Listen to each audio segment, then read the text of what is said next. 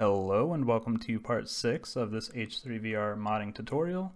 In this part we're going to be setting up our particle effects, and we're also going to be setting up the recoil and audio from an existing gun in H3VR. So the first thing that we'll set up is the particle effects. This part is fairly simple.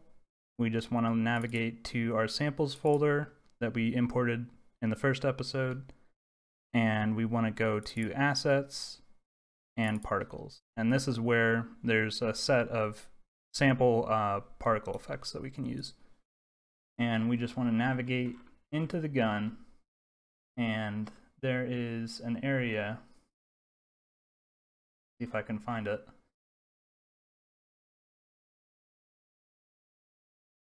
Muzzle smoke params, and what you want to do is just open up the gas out effects and pick a particle system that makes sense for these two gas out effects. So this one is the muzzle. So if we look at the names of these, this one is barrel. So that's probably the one we want. I'll get back to that. And we just put that in the effect prefab one. And then this one is the gas out of the breech. So where the gun opens up there. And this one is just gas out breech high, or high gas. So that's what we want for that. And that's our particle effects done. So the next thing that we want to do is get the audio from an existing gun. And to do that, we will just open up the prefab loader and get one of our SMGs. And I think for this one, we want the audio from the Keter, because that has a folding stock. Navigate.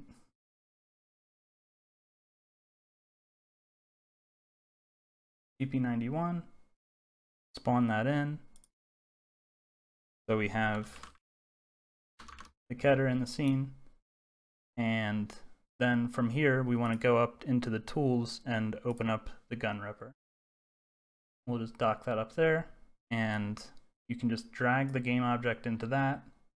And this is the file path that this ripped stuff is going to end up in. So it's Meatkit, tools, gun ripper, and then there should be an export folder.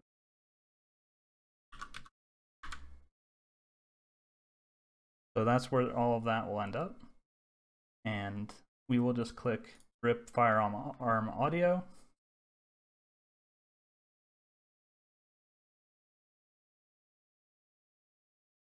And you'll see that we have a new folder here. It contains all of the audio and also the audio set that we're going to use on our gun. And while we're at it, we can also go ahead and rip the recoil profile from the Keter as well. So we'll use that.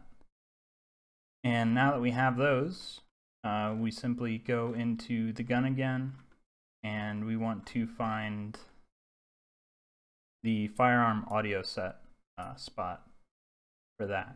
So you put that in there, and then for recoil we put that into some guns.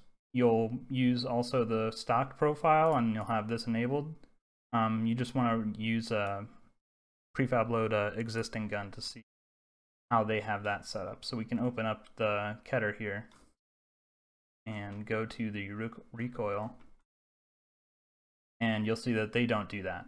So it's on a gun-to-gun basis depending on what you want. So we have the recoil and the audio set. We also can go into the magazine and set the audio for that. That's gonna handle the stuff like inserting bullets into the magazine and stuff. So we'll keep that in there. And I think that's it. We can go ahead and apply for both of these and get rid of the PP91, the Keter.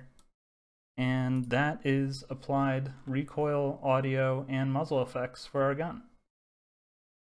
In the next part, we're gonna set up our icon camera so that we can start taking pictures of this and making item spawner icons for it.